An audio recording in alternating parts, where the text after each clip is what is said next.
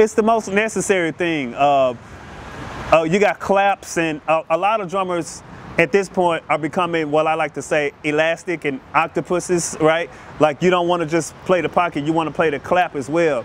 And we have the capability with Roland and different other drum companies too, to put the claps on top of the snare and everything with a trigger, play it at the same time. Rob Lewis likes that. So it's some really cool things to be able to make a hybrid choice if you have to, and that's a necessary thing. So as much as you can, I would study. Like, we just had to problem solve something here a few minutes ago, which is funny. So to know Roland and to know any drum electronic situation is the best thing to do. To do your electronics and your acoustic drum set, to put them together, that's the best thing. It's magic.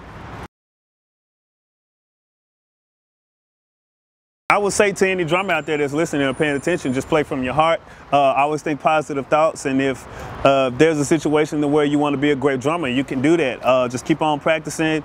Rudiments are key. Always listen to different styles of music. The spectrum is so wide. Obviously, play some really good grooves. Chops are fun, but it's kind of like an after statement when it comes down to actually playing the song. Earn the trust of the musicians and your musical director and your artists before you start going off on a tangent doing some crazy things. Play from your heart, have some fun, take your time. Nothing happens overnight. Obviously, me and my friend Larry Flex, he's the bass player, we saw Drax setting up and everything like that in front of the curtain.